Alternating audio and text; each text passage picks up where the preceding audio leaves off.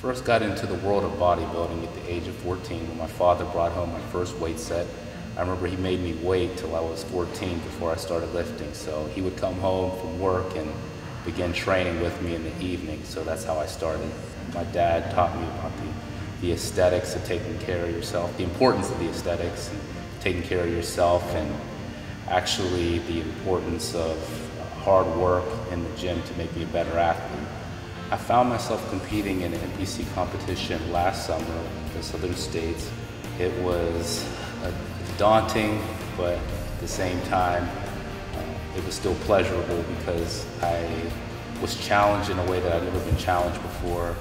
BPI has been extremely helpful to me regarding their products. They put out great products.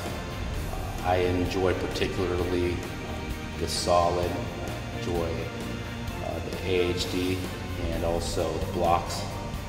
I noticed that the focus is a lot better by using BPI products before I head into the gym. So when I take the 1MR about a half hour before I hit the gym, I'm already keyed up and I'm focused and I'm ready to throw some weight around. The products that I take during training are blocks. I'm big on taking amino acids while training because that helps promote recovery even while you're tearing down the muscle fibers during training.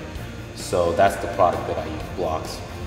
Where would I be today without supplements? I just think that I may be a smaller version of myself now, or I probably hurt a little more. So I think I know for a fact that they've definitely played an integral part in my growth and development as a physique competitor.